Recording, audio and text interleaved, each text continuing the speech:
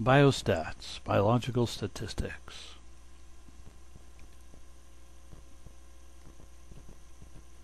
And let's talk about probability rules. And of course, just think of this guy over here who's tossing the coin up here in the upper right-hand corner of the screen. Coin tosses. We will be combining different probability events. Oh my goodness, what's that? Specifically independent events. Ah, a coin toss.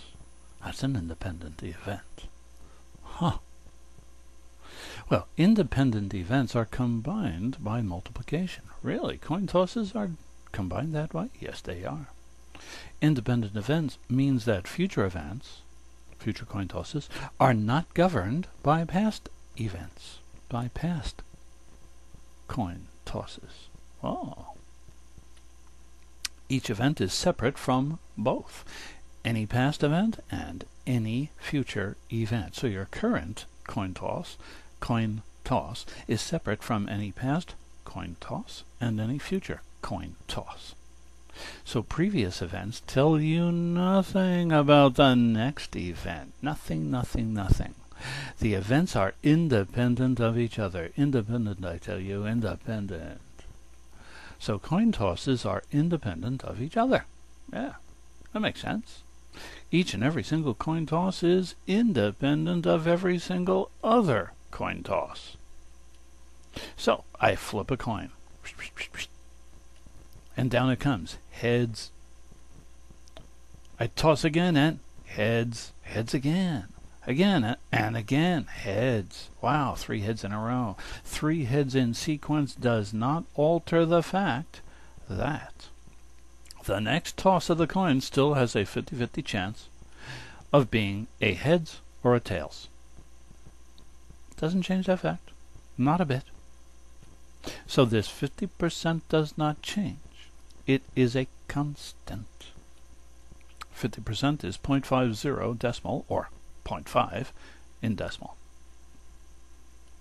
So we are combining their 0.5 probabilities. There, the 3 tosses. Their 0.5 probabilities. With every coin toss, we're combining them. How? How? Multiplicatively. 3 coin tosses equals 0.5 times 0.5 times 0.5. And I did it on the calculator. A little bit of cheating up here. I had to paste that in. 0.5 times 0.5 times 0.5 equals 0.125, or 0.125. So 0.125 gives me what? Well, I don't know. To convert to a percent, I move the decimal point 2 places to the right. 2 places to the right. Bingo. Bada bing. Bada bang. Bada boom. And there we go. 12.5%. There is a 12.5% chance of getting 3 heads in a row. What was that? There's a 12.5% chance of getting 3 heads in a row. 12.5% chance, did you say? How did you do that again? I did that by doing what? Multiplication. 0.5 times 0.5 times 0.5. That gives me 0.125. I move the decimal point over 2 places. I get 12.5% chance of those 3 things happening in a row.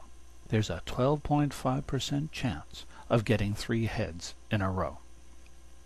Another way to write 0.5 times 0.5 times 0.5 is 0.5 to the 3rd power. Wow. So when you have independent events, like the flipping of a coin, oh, I just said that, then you just multiply the probability, which is 0.5 in this case, times the number of times you're going to flip the coin.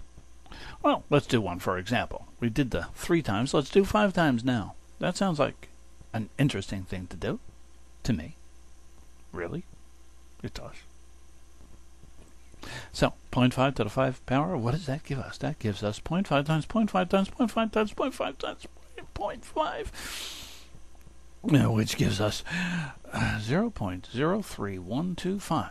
I did it on the calculator. You can check it for verification purposes. 0.03125. Well, to convert it to a percent, I move the decimal point 2 places to the right, because I don't want to say I have a 0.03125 chance. I want to put this into percentile format. So to convert to a percent, I move the decimal point 2 places to the right. Bada bing, bada bang, bada boom. And I got 003.125. Oh, that looks yucky. Let's get rid of the 2 leading zeros. And I get 3.125%. Oh, that looks yucky. Let's round it off. And I get 3.13%. Oh, that looks yucky. Let's put it, round it off even more. Oh, I should have put a round off thing, approximate thing there too. It's about 3%. So you have about a 3% chance of getting 5 heads in a row.